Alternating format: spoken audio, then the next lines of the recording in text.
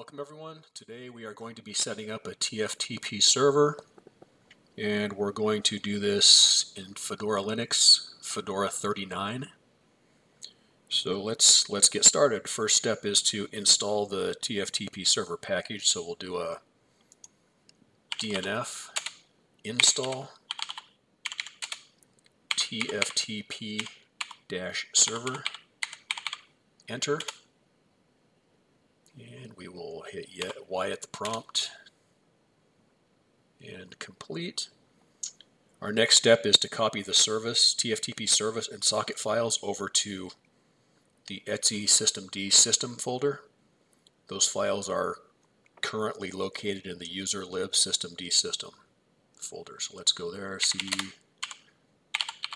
user lib systemd system. Do an ls, and we see our files over here. So let's go ahead and do a copy, and we'll start with the TFTP service, and those will go into the etc systemd system directory, and we're going to name it, we're going to rename these files to TFTP serve.service and hit enter.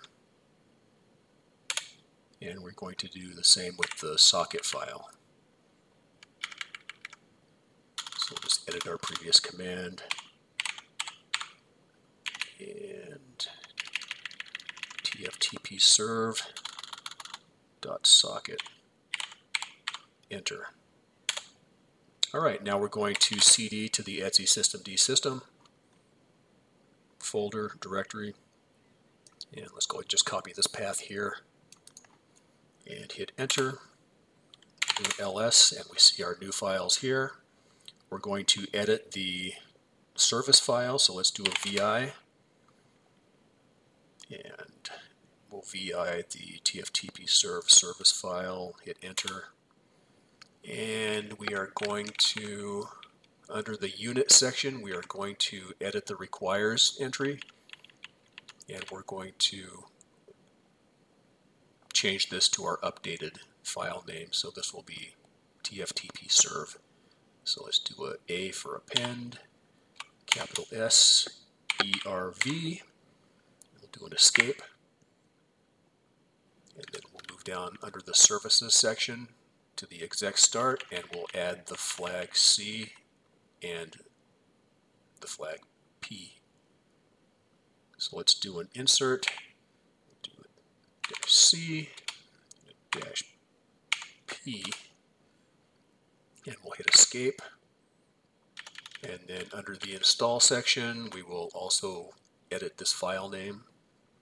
So we'll hit A for append, and we'll do a capital S, ERV. And we'll hit escape. We'll do a colon, right quit, exclamation, enter. And we are done. So our next step will be to reload the daemon, or do a daemon reload. So let's go ahead and do a system control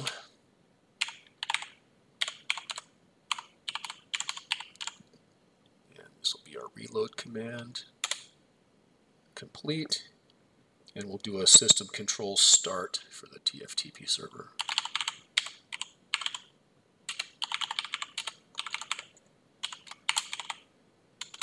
TFTP serve, enter. Now let me do a status on this to just make sure everything started properly.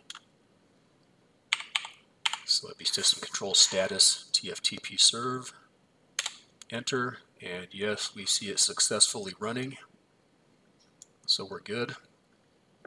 Alright, our next step is to open the firewall so we can communicate outside of this server. So we'll do a firewall command, firewall-cmd, and we'll do a add service equals TFTP enter. And it's already enabled for me. I've done this before, so we have a success anyway. You'll not see the red warning, but you'll see the success once you run this command if it's not already set. All right, and then we'll do a firewall command reload.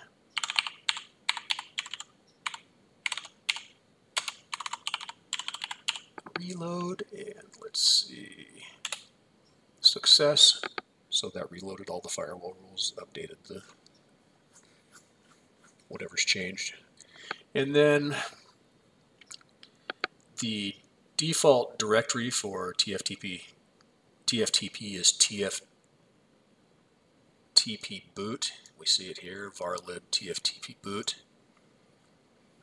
So let's go ahead and cd to varlib.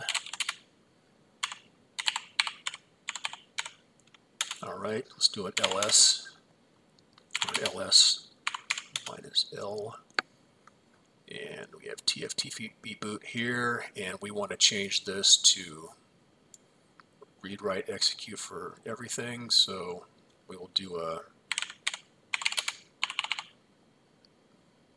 we'll change this to 777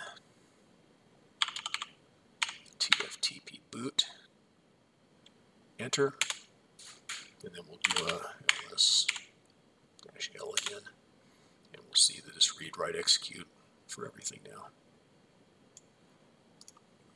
So let's go ahead and cd into that directory, or that folder, whatever, and we'll do an ls,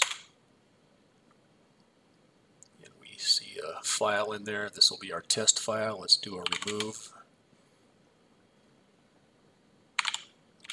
and we'll force it so you don't get prompted for,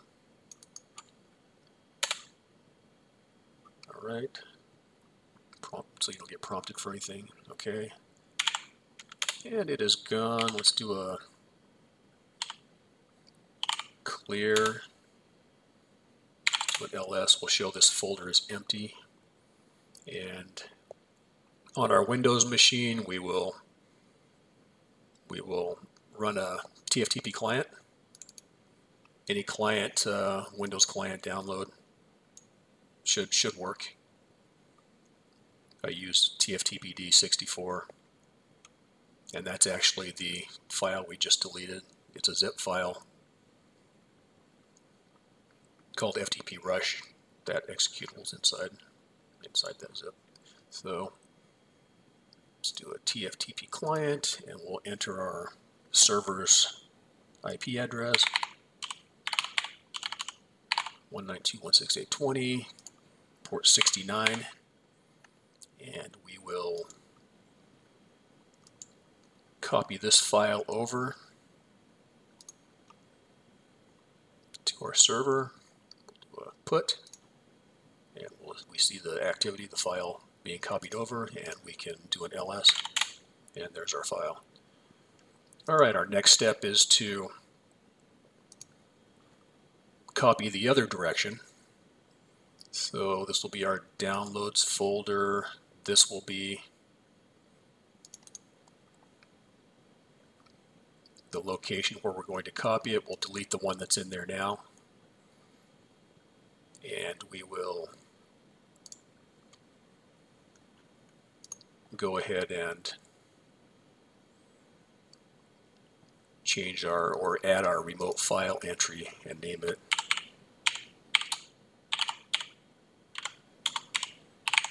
ftprush.zip. All the other information remains the same, and we'll click the get button, and we see activity taking place. So it's copying from the server to the Windows machine now, and we can go in here and we see our file copied over, and everything looks good. So we have an operational TFTP server. Remember, it's not secure.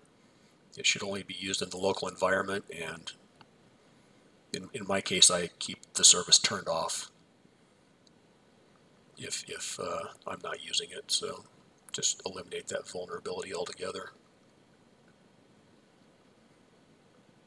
on your system. So All right, I think we're good. Again, please subscribe to my channel. I hope to be adding a lot more stuff or a lot more videos. And if my videos are helpful, please like them. And I will see you next time. Thank you.